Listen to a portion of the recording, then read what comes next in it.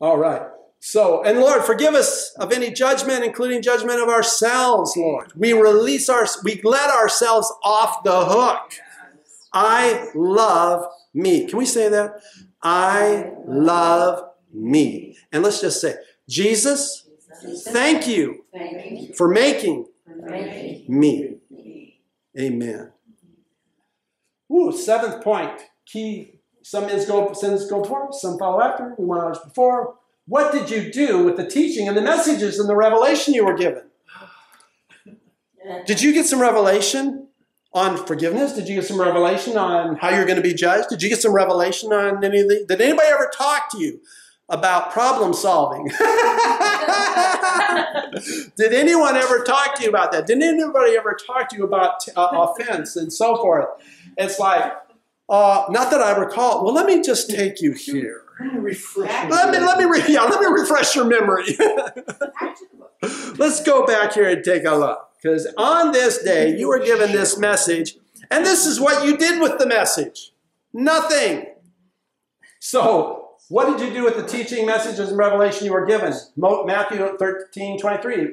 And the one on whom the seed was sown on the good soil, this is the man who hears the word and understands it, who indeed bears fruit, bringing forth some 100-fold, some 60, some 30. And I'm telling you, whether it's 100, 60, or 30, that's better than nothing. There's a responsibility with what we're hearing, and that's why it says the teachers are under a stricter judgment. Because if I'm standing up and I'm going to teach you guys, I'm going to teach you how to recite Psalms 23. The person teaching is responsible. And then the people listening are like, what do you do with that? Where am I going with that? You're not really helping them. And there's a lot of fluffy stuff out there. I'm just saying, there's a lot of preaching going on, and words are going out, but we're not producing any fruit because you're not really giving any seed that's going to produce fruit. So the person giving it is accountable, but we're accountable for what we're saying. That's why all the teaching we've been doing, all the different teachings we've been doing on the name of God and so forth, the Father says you need to stop and take inventory and realize you're accountable. But you also have to let people listening to you know that they're accountable for what they're hearing. So for those that just blow it off and say, yeah, whatever, forgiveness, yeah, right, not in my lifetime, just blow it off, we're accountable for what we've heard. We need to do something with this. This is why it's good to, like I said, take notes, remember, meditate, call to mind, talk about, recite, or like Cheryl, listen to the preaching 24/7. Is this going to be the short message or the long message? I just need to know whether I need to go get a cup of coffee or, So, but we are accountable, and so what we have to do is say, okay, Lord, and this is me too. It's like, Lord, I cannot honestly say that I can remember everything I've ever been taught. I cannot remember all the messages I've heard. I cannot remember all the revelation that I've got. I can't recall it all. So I'm going to ask, Father, right now for my brothers and sisters, together, Father, we come before you honestly, confessing we do not remember every message. We do not remember every revelation. We do not remember every sermon, every teaching. We don't have a recall on all of those things. So we ask you to forgive us, cleanse us of all unrighteousness. But help us, Lord, going forward. From this day forward, help us, Lord, to consider what we're hearing. To consider what we're hearing. And Lord, let that be good seed and good and honest and good heart. Lord, let it come in and bear good fruit in each one of us. Lord, we want that going forward. So help us to do that in Jesus' name. Amen. Yeah. Amen? Amen. So the past is gone. Whew. We just cleared that up. That's gone. Open up the book. Nothing there. Because we got the message. All right?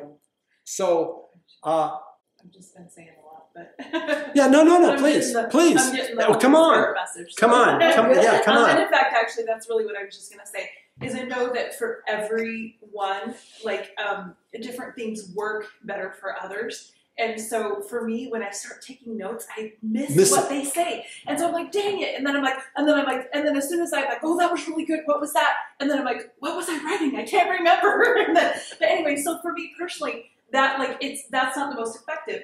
But I know that when I hear beautiful teachings and messages that we have heard in Ecclesia and whatever, and Holy Spirit says that, there's usually like at least like what you said, one key thing, Correct. sometimes up to 3, but usually about 1 or 2. Correct. That like the Boom. Holy Spirit will just be like, that's the thing. And then I'm like, awesome, okay, what do I need to do with that? Charlotte said that thing and I could feel it, so what do I need to do, right, with that? And then, anyway, and so for me, I do know, I mean, we know there's a scripture about that, right? The Holy Spirit can bring those things back to our remembrance. Correct. And so to me, that's one of it, I mean, just one way. It's beautiful. You're absolutely right. Because honestly, just human beings being who we are, you're not going to sit there and be able to recite a 1-hour teaching word for, we're just not going to be able to do it. But what you said is exactly right. And it's the right thing, because that's being honest. That's having an honest and good heart. He said, have an honest and good heart. You're just being honest. And there's 4 different ways that people learn, right? And one of those is just having that capacity just to process while it's happening. But the beautiful thing is that you got it. If you got that one thing and it went in and is bearing fruit, you got it. It's not an issue of remembering every word. Yeah, Charlotte. There's something that encouraged me, because I want to learn this stuff. There's so much, and it's just like trying to eat out of a fire hose. And you can't swallow fast enough, and you know that all's life-giving. But somebody said to me one time, and it helped release me, it's not how much of the word you have, it's how much the word has you. There you go. And if there's something we catch and can lay hold of, he says, think about these things. Yeah. So that we can chew what he's given us to eat on right then. Correct. And these other things, like you said, Jenny, will come back. So I didn't have to feel panicky about being dense or slow to catch it. And yet I want to hear more. But to your point, what you said too, that's why I appreciate recordings.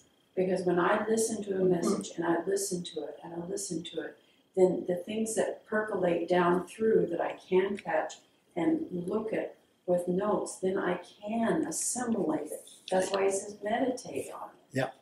Graham Cook's got your material.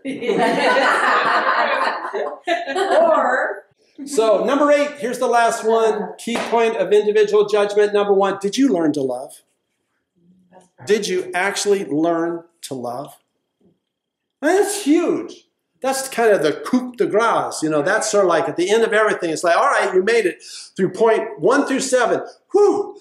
8th question. Did you learn to love? Well, I learned to love golf. I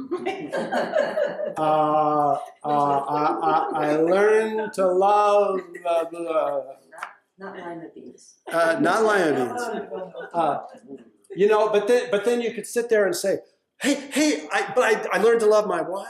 I learned to love my husband. Does that qualify? Huh? My dog. Yeah, I learned to love my dog. Does that qualify? But then he's going to ask some questions. But, well, what about loving yourself? How'd you do? How you doing with love yourself? How you doing with love yourself? And all of a sudden you're like going, oh, crud. And I was doing so good. How'd you do with loving your neighbor? And how'd you do loving, your Catholic brothers and sisters? How'd you do with loving your Kenyan family? How'd you do with love? How'd you do with love that people that don't look like you and talk like you and fellowship the way you do? How'd you do with love? Or did you put qualifiers? I love everybody but. I love everybody if. Did you actually learn to love? Can you look yourself in the eye? I challenge you. Get in front of a mirror, look yourself in the eye and say, I love you. The first time that I did that, I was devastated. I realized because it happened surprisingly. Actually, it was a few months before I got saved. But it was the weirdest thing. For some reason, I'm just like washing my hands in the bathroom. I look up, and it was like I looked into my own soul. And I went, whoa. But I felt compassion. It's like, man, you've been through a thing or two. And I felt a sense of compassion. That was just a few months before I got saved. But what I've learned over these years is, and we challenge people, look in the mirror. Look yourself in the eye and you tell that person in the mirror, I love you. I care about you. You've been through a lot and you made it. I'm really proud of you. And you're going to make it. And you're going to do great and awesome things. And I tell people, take your phone because you might start prophesying over yourself. And you're going to rise up in the power of the living God. And you shall go forth with might. And you might, but you're prophesying. But I'm going to tell you something else. You look in that mirror and you look in your own eyes. And you look until you see Jesus looking back at you. You look in those eyes, and then you see Jesus looking back at you. You've learned a little bit about love. You have learned a little bit about love. Because you just let him get very big inside of you. So, did you learn to love? Bob Jones, the first question the Lord said he was going to ask him when he got in heaven is, Bob, did you learn to love? Can we talk about something else? I got plenty of time. He said to them, you shall love the Lord your God with all your heart, soul, with all your heart, with all your soul, with all your mind. This is the great and foremost commandment. With all your heart, soul, and mind. Did you learn to love others? John 15, 28 through 29. This is my commandment, that you love one another just as I have loved you. Well, I do love one another. Everybody in my fellowship I love. I love everybody in my denomination I love. I love everybody at my church. So I've done that, right? He said, love one another. He's talking about just love. Ephesians 5:20 through 26, it starts off a little funny, but listen to this. So husbands ought to love their own wives as their own bodies. He who loves his wife loves himself. For no one has ever hated his own flesh, but nourished and cherished it, just as Christ also does the ecclesia. When I was reading that, I'm like going, wait a minute, there's sort of a couple things are happening here. Because are you talking about the ecclesia like your wives, or ecclesias like you? Who hated his own flesh, but nourishes and cherishes it, just as Christ also did the ecclesia. So could it be both? I think in one way it could be, because I can feel that. So am I going to preach it and say, this is doctrine? No, I'm not going to do that. I'm not going to say this is doctrine. I'm going to basically say, what do you guys think?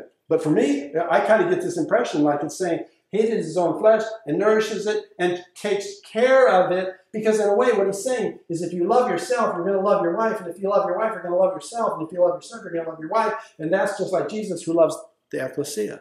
What do we do when one of or all of these areas are not right? We pray with Pastor Dan. Yeah, let's multitask. Boom. One and done. There you go. All right. Yeah, this is the confessional. Yes, Father, I have sinned. Therefore, Acts 3:19. Therefore, repent and return, that your sins may be wiped away, in order that times of refreshing may come from the presence of the Lord. Thank God.